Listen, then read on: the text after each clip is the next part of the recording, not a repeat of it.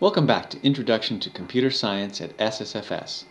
In the last video, we extended the if statement by adding an else. So when we tested our condition, if it was true, the first statement was executed. If it was false, the else was executed. In this video, we're going to extend that even further to what might happen if you have three or more choices. So to show that, I'm going to go back to PyCharm, and I'm going to create a quick function called what grade, and it's going to take a grade, and I can say if grade equals, let's say, 9. That must mean you are a freshman. So print you are a freshman.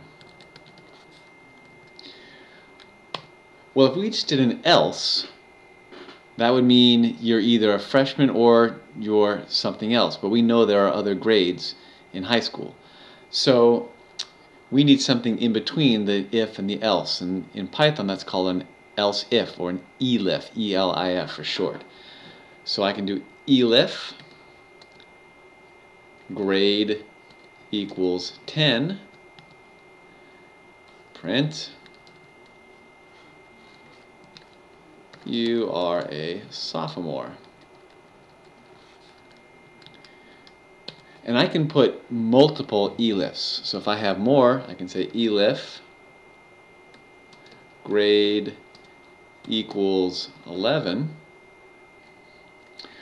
I can then say print you are a junior.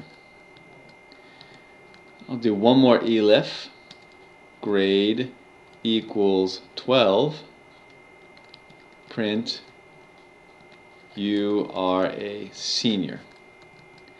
Now, since there's a chance that someone might not put 9, 10, or 11, or 12, I still want a default case. So I'm still going to put an else, print you are not in high school. So the way this works is when this function is called, it'll check to see if the grade is 9. If it is, it prints this. If it's not, it checks the next condition. If that's true, it'll print that. Otherwise, it checks the next condition. And the next condition, if none of these are true, then whatever is in the else gets executed. So in this case, if grade is not equal to 9, 10, 11, or 12, no matter what else the user puts, it'll say you are not in high school. Let's go ahead and set up a quick main function to run that. And we're going to get some input. So we'll say grade equals input. What grade are you in? And then I will send the function what grade. And remember, I have to make it an int grade. So what this will do is it'll take whatever the user inputs and assign it to grade. It'll take the integer value of that and pass it on to this function. So finally, the last line of my program will be main, so I can go ahead and run that. And let's run this program. What grade are you in? I'll put 10. And it says you're a sophomore. So the way the program worked is it checked to see, was 9 equal to 10? No, it's not. Is 10 equal to 10? Yes, it is, and stops execution there. Let's try it one more time. What grade are you in? Let's say 75th grade. And it says you are not in high school. Since none of these were true, the else is the one that gets executed by default. The last topic that we need to talk about in decisions are the occasions when you want to check 2 or more conditions at one time. And to do that, we'll use operators called and or. And let's do or first. So let's say, for example, you have a game and you want to check to see if a person plays again.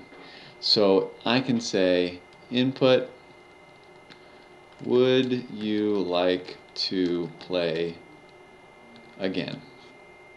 And in fact, let me save that to a variable, replay.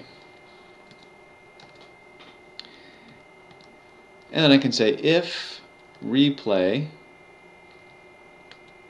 equals yes, I can print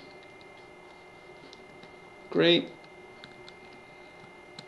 let's play a game. And then else print sorry to see you go. So let's go ahead and see what that looks like. We can kind of see that if the player puts in yes, they'll play again. If not, they'll say goodbye. So let's just check to make sure that works.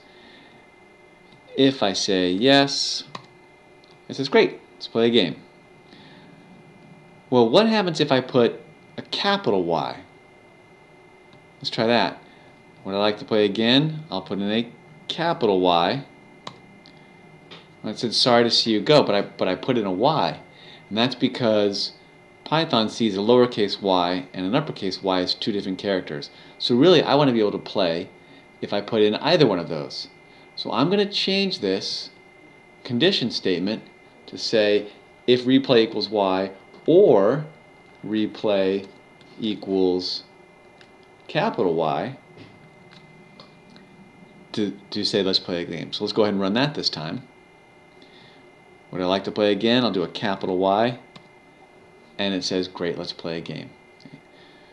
When I use or, it means either one of these has to be true. If either one is true, then the first condition is executed.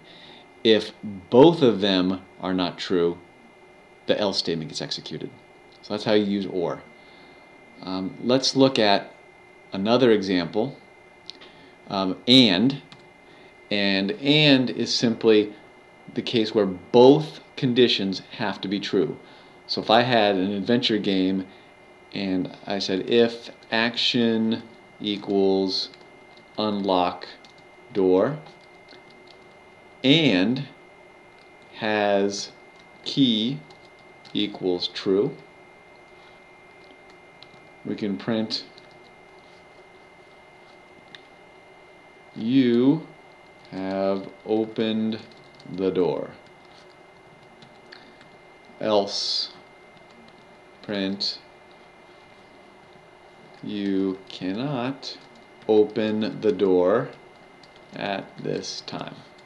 So we can kind of imagine an adventure game where someone tries to unlock the door. So the action they take is trying to unlock the door. And if they've tried to unlock the door and they have the key, so the key is true, then they can open the door. If either one of these is not true, then they can't. So for example, if they tried to knock on the door, if that was the action, even if they have the key, because both are not true, the else still executes. So again, when using and, both statements must be true for the first statement to be executed.